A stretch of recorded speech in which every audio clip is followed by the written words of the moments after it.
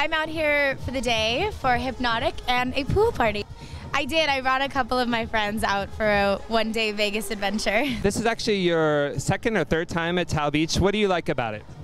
I like it. I like it because it's a little smaller. It's a little more intimate, and it's like fancy Vegas. It's very nice here. Obviously, the Hills ended and that's over. Did you feel like going to the ending party was a fun night for you? It was so fun for me because, I get to see them every once in a while, but I haven't been together with, the whole cast as a group since, a year ago, if not longer. So it was really cool. I got to catch up with a lot of people I haven't gotten to see and get to see a lot of the crew and producers, and it was a really fun night. You are obviously a best-selling novelist now. Are you working on another book right now?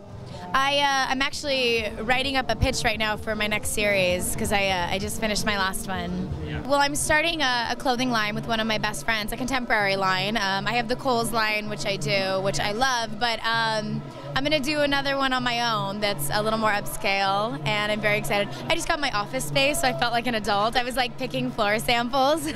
Well, we have just floors now, so I have to design the office when I get back. I just left. But we're doing a clothing line called Paper Crown, so I'm very excited about that. And we're talking to a couple networks about possible television projects, but nothing's set in stone yet that I can really discuss. What do you like to do for fun? I have a group of, there's 6 of us, best friends since we were little kids, and we all live in LA now, so, everyone's so busy with jobs and boyfriends.